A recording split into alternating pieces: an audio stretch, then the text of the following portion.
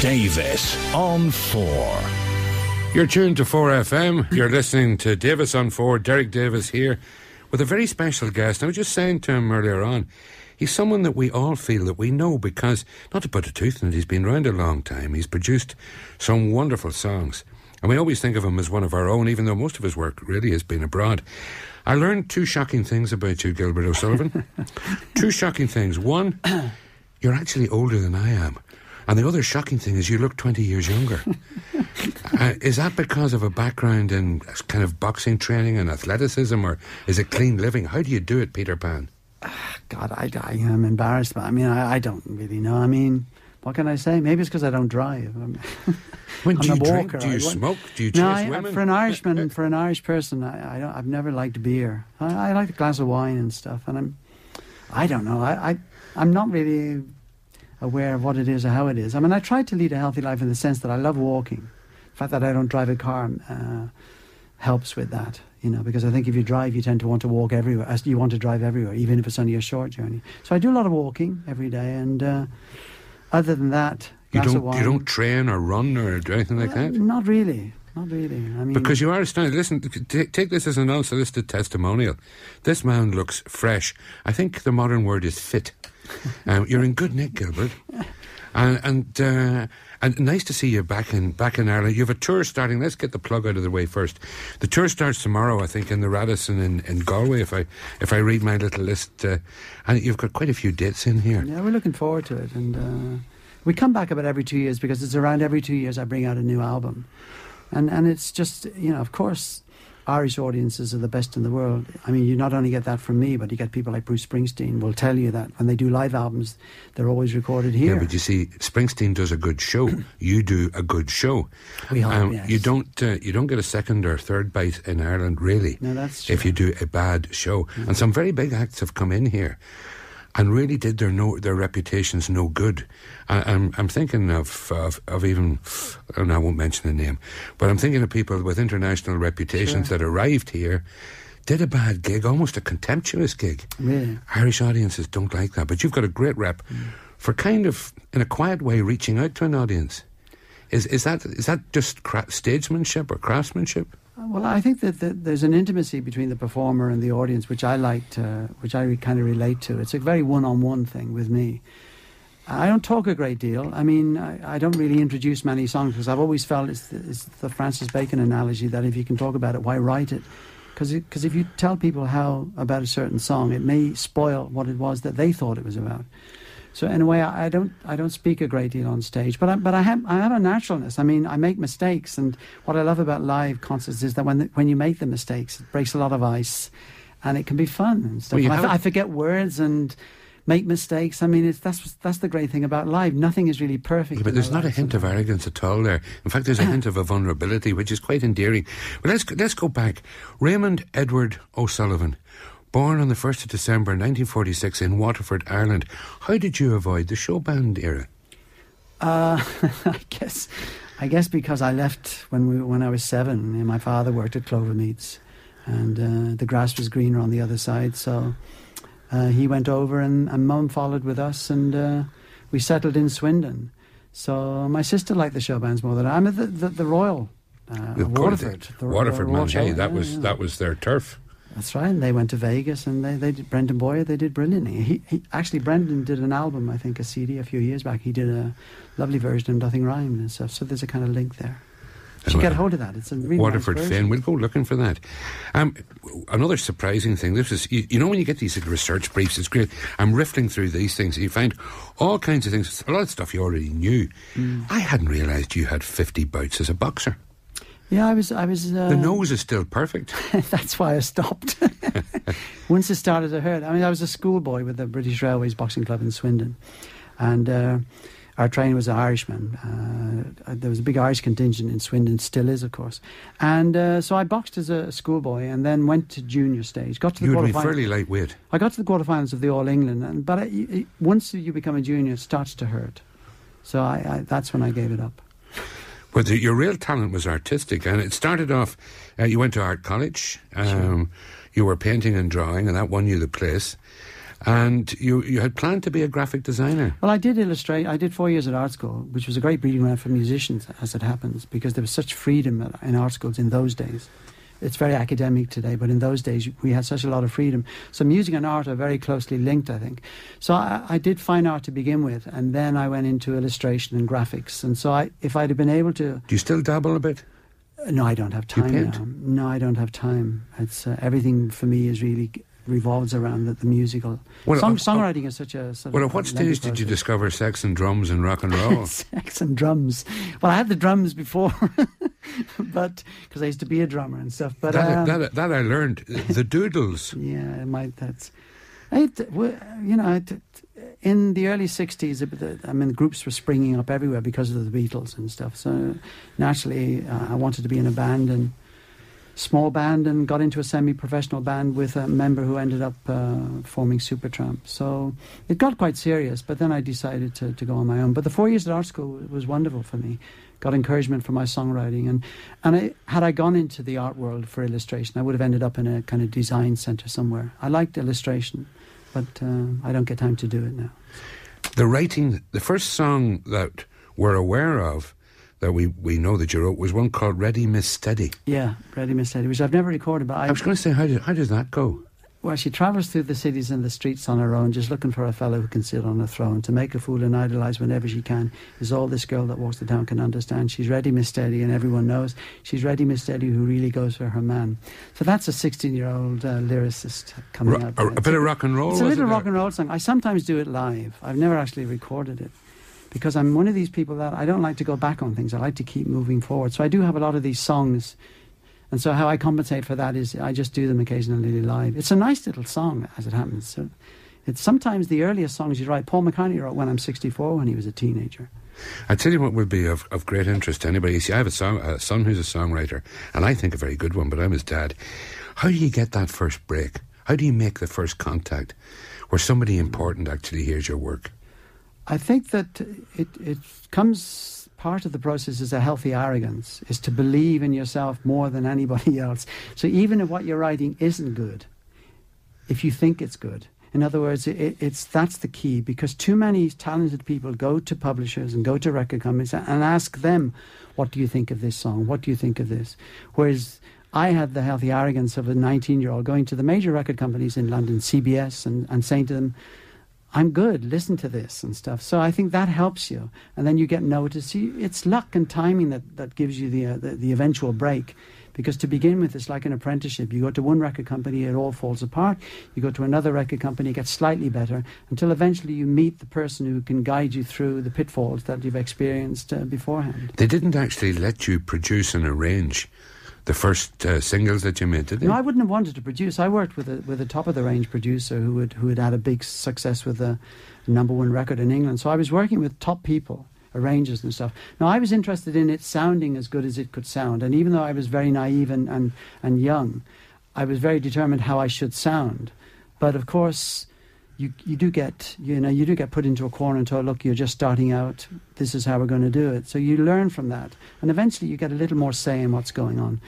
But the real key to my success was meeting somebody who could avoid all those kind of pitfalls, somebody who could steer my career. And that was Gordon Mills. But you and Gordon had a huge falling out at one stage. Look, yeah, we did fall out over the right reasons, but it became the wrong reasons in terms of But you were part of his household at one stage. Very much so, part of the family. I looked upon him almost like a father. My own father had died when I was 11. So I almost saw him as a kind of father figure, and I trusted him implicitly. And he was wonderful for my career in the beginning. He managed Tom Jones and Gilbert Humperdinck. Gilbert, yeah. So he was the best manager for a solo artist. But I was in good company. You were probably the only writer in his stable. Yeah, Gordon did write songs.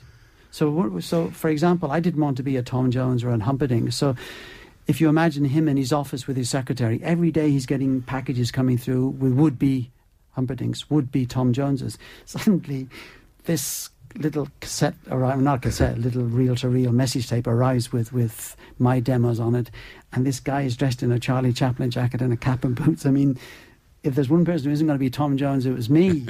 And so he threw the package in the bin, but his secretary retrieved it, and he was intrigued. How could anybody look like that want to write to me? So when he listened to the songs, that was what drew him to me. The songs spoke for themselves. I'm going to play one now, and then I want to hear the story about it afterwards. My guest is Gilbert O'Sullivan, a prolific writer. We think of him as Irish, and how do you think of yourself? Well, my roots are here, so you can't throw away your roots. I'm proud of my Irish roots. One of his great hits, Get Down, and I'm going to talk to him about that right after you listen to it. You're tuned to 4FM. This is Davis on 4, and you're listening to Gilbert O'Sullivan.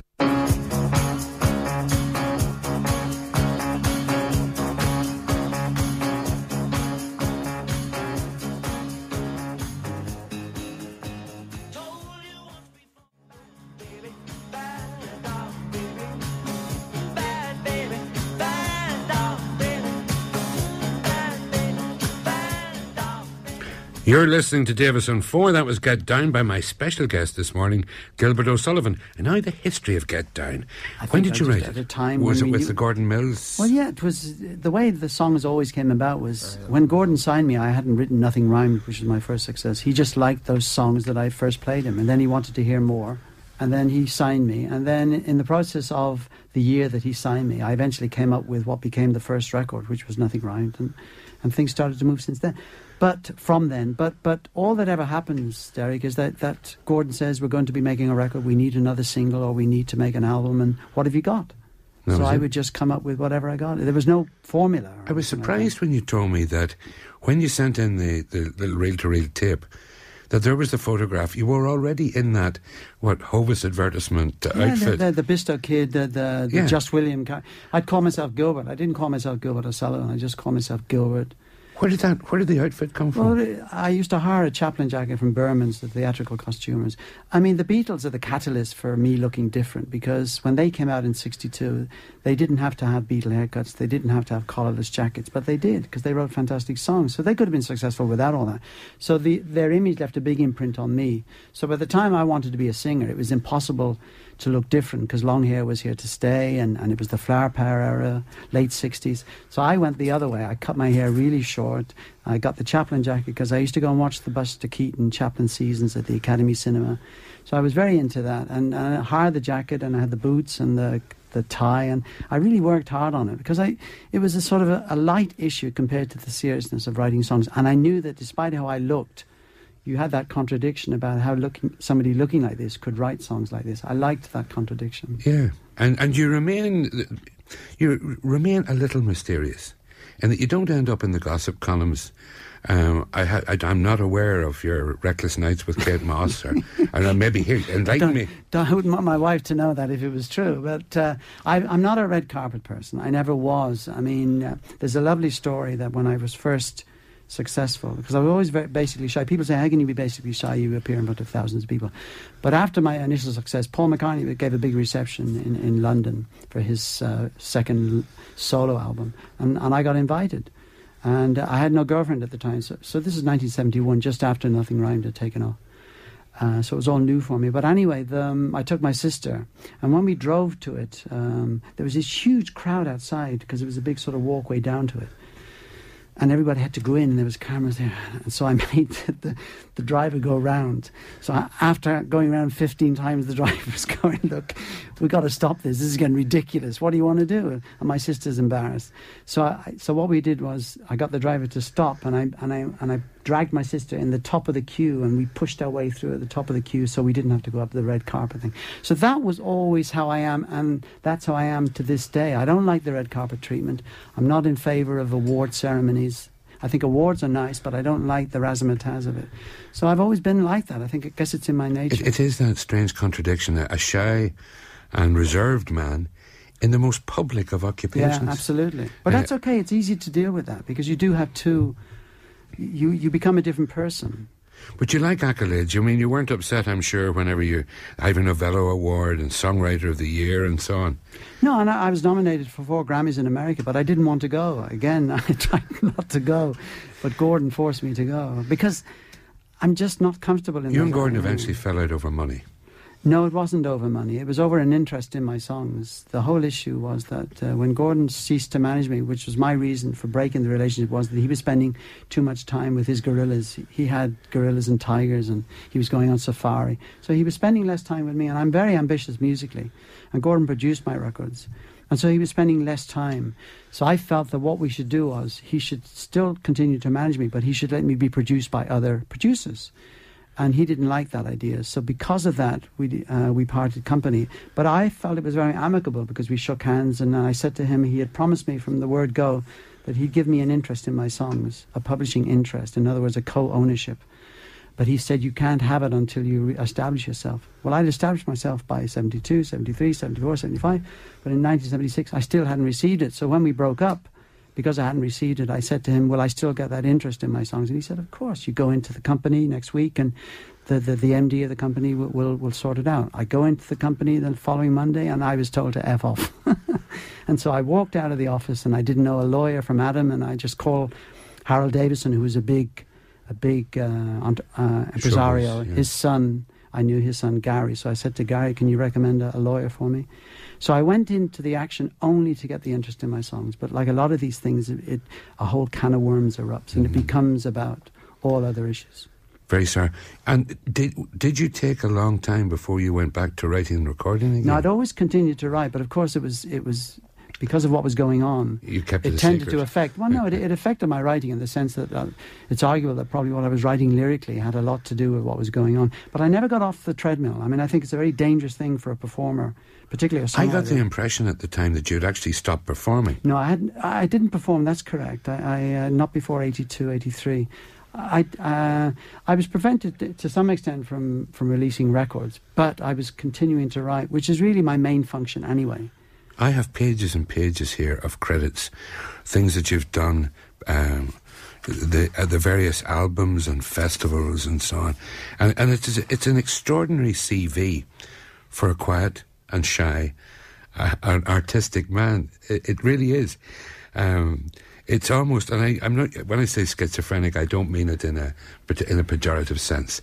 It's almost as if there are two Gilberts. Yeah, I think I would agree with that. The public one and the private one. And the private one is, my last album was called A Scruff at Heart, which is basically what I am.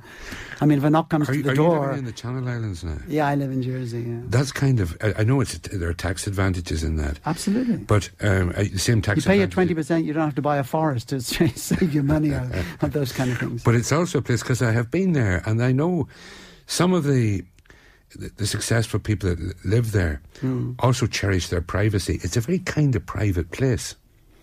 Well, I chose it because it's a good place to raise kids, because there's a small population and there's no overcrowding in the schools, and the schools are fairly normal. So that's important. The tax advantage means that you pay your 20% and that's the end of it. So you don't have to think about any other aspect of tax avoidance. But do you rub shoulders with Alan Wicker? No, I don't. And No, the Barclay twins? My wife I've met him at the airport, and my wife has met him a few times because I don't socialise. I'm very antisocial in a nice way. My wife now, the nice thing about Jersey for my wife is that because it's a small island, everybody knows each other. So she goes to receptions. They all think has a husband who's left her. I mean, because she's never seen with her husband and stuff. But Jersey is nice for me, and because of the hermit-like existence of a lyricist in me. You mentioned the children. Yeah. How many? I have two girls. And their names? Helen Marie and Tara. Tara was born in Bunclody. She was born in Dublin. Claire. Well, Claire was Gordon's daughter, and the song was written for the parents about her. I used to babysit for them.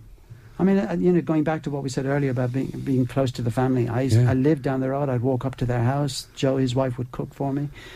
And they would go to Big Sumdu and they would ask me to babysit for them. So Claire was the one always kind of getting up in the middle of the night. And I love children because I come from a large family. She'd be a full-grown woman now. We did the Albert Hall last October, a very special concert, first time, and invited her and her mother and the other Gordon Mills children. They all came. It was a wonderful, wonderful evening. Oh, that's good. That's good.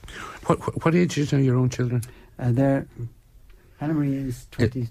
Tara's 26 and Helen Marie's 29. Full grown. Are they? They're not still at home? No, they both live in London. They're London girls. They one of them, Helen Marie, the eldest, works at EMI Music Publishing, so she's a backroom person. And Tara is she works for a PR firm, so they're happy girls. So, and you're happy with your life. I enjoy what I do, Derek, because I love. I mean, the whole thing for me is writing songs. I think if I couldn't write songs, it's the songs that lead to me talking to you. It's the songs that lead to me doing concerts and stuff. And there's a great joy in songwriting, and you're always learning. So even though I've been writing now for almost 50 years, I'm still learning. You know the old line, "Don't put your daughter on the stage, Mrs. Worthington." Yeah, I agree with it. When you see your daughters kind of veering in that direction... No, they're not veering in that direction. They're way off it. Don't worry. They're never going to be on the forefront. I don't like... I mean, there are many examples. Carole King's daughter tried it. Louise Goffin. She didn't happen. Jacob Dylan, Bob Dylan's son, has tried it. And Sting's daughter is the latest. Sinatra's daughter. Nancy. Well, Nancy was different, I think. She didn't want to emulate her father, and she got away. She did well. Julian Lennon? Yeah, but it hit him in the end. He couldn't sustain it. Yeah. And the legacy of his father was too large. Paul McCartney's son has just gone out on the road. James McCartney. He's just gone out doing small shows. But I always prayed the girls wouldn't. I couldn't stop them. But fortunately, they're not interested in being in performers. God, thank God. What are you working on at the moment? You've got... I have a new album now, which is coming out soon, and we've just finished mixing it. So that will be coming out around April, May time. And then RT have a documentary on me coming out in April, which is very interesting because they followed me around for the last 2 years to Nashville, to Israel, to the Albert Hall. So that should be interesting. You need deep pockets to do that kind of documentary. Well, they did it. Adrian McCarthy is a very good director, and I was very reluctant at first to allow somebody to get that close to me. But he's very good because he keeps in the background. So I'm to all intents and purposes, I heard it's very good. Because we have a song here called "All They Wanted." All They Wanted to Say. Yeah. Is that off the new album? Or? That's correct. Yeah. And we have a sneak. Is this kind of a sneak preview of the album, or is it? Have you released this? In a way, because that will be on the album. It may well be a single in due course. All right, just some dates to note. If you're in the Galway area tomorrow, on the 15th, you'll find Gilbert in the Radisson Hotel. He's moving on to Drogheda after that, then Wexford, Killarney, Cork, Limerick, and 3 Dublin dates in the Grand Canal Theatre. And a little note says tickets on sale now.